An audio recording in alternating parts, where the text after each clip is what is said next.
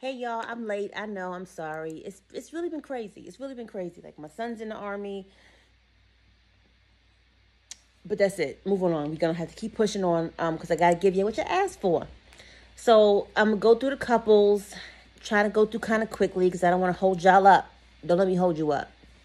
Heather and Dylan. Heather is crazy. We know she's crazy. She's a weird bird. She's insane. She has lost her mind. Her confessional look versus her regular look is two different people. Like all that makeup she puts on, and it's just it's bad. They talk about Heather says, we finally had sex last night, and he could have done better. And he says, if crazy equates to good sex, then I'm okay with it. Whatever. They have to go to the DMV because Dylan has to get his license or his ID.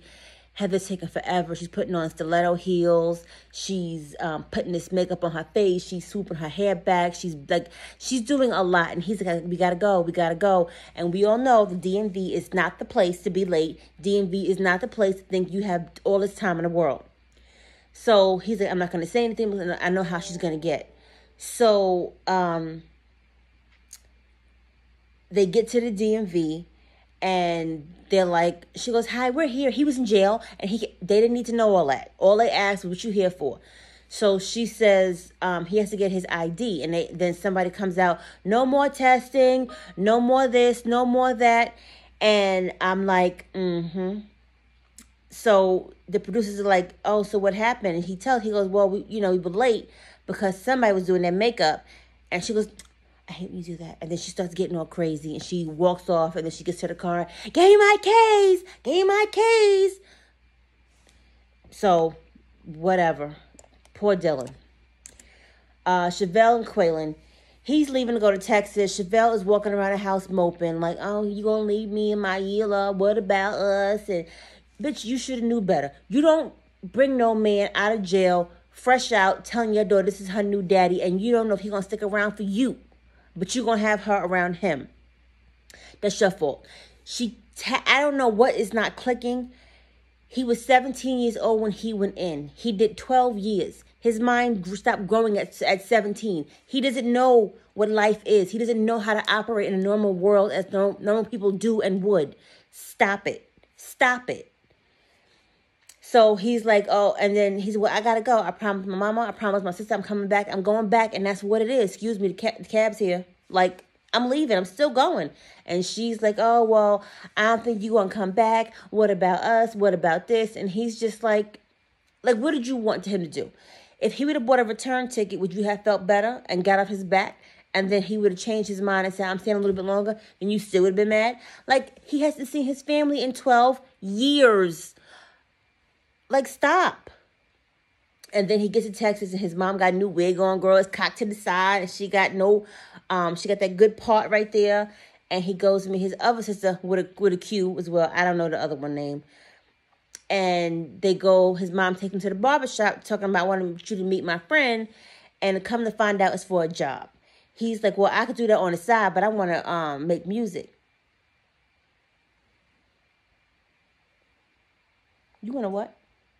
You fresh out. This man's telling you at the barbershop, I don't judge you on what you did. I judge you on what you do. When you move wrong, then I'ma feel wrong, which is understandable and logical. So it's like you need to be thankful that somebody's offering you a job fresh out.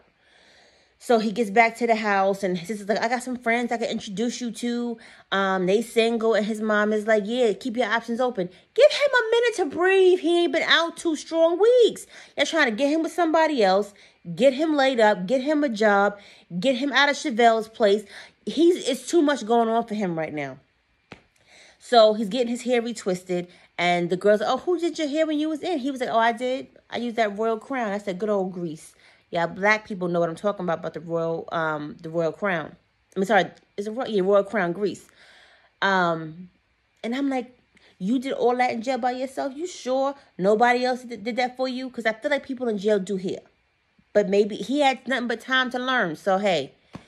But he needs to understand his mom is trying to get him a job for however long he's going to be in Texas, or they in St. Louis, wherever they at, trying to get him a job, because you don't have the luxury to say, I don't want to do this full time because I want to do music. You don't have no producers calling you. I ain't heard nothing you did. You ain't even trying to bust out no bars when you fresh out. Like, come on. If you're going to try to put yourself out there, put yourself all the way out there.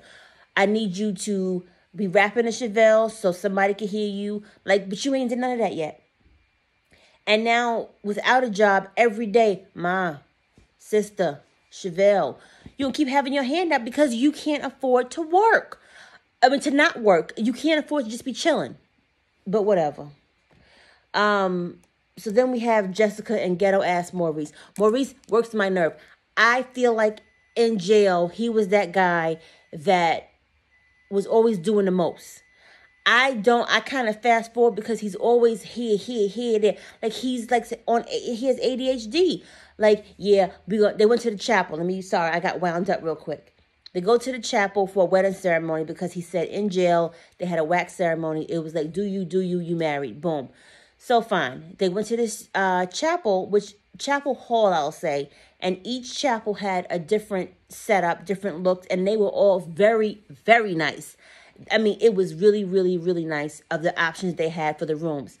So there was one room that was like diamonds and pearls and it had like a nice little skylight. And then he goes, oh yeah, because I'm in jail, and in jail we wasn't like that. And I'm from the hood. And in the hood, my mom be like, hey boy, do your thing. And then my auntie be like, yeah, you go boy. Why we have to go through the antics? It's just. Then he proposes to Jessica with this new rainbow diamond ring. That's all I'm going to say about that. Moving on. Sean and Destiny. Destiny gets out of court, and the DA said he's going to refile the charges, and she's looking at mandatory 7 years, and she's all mad.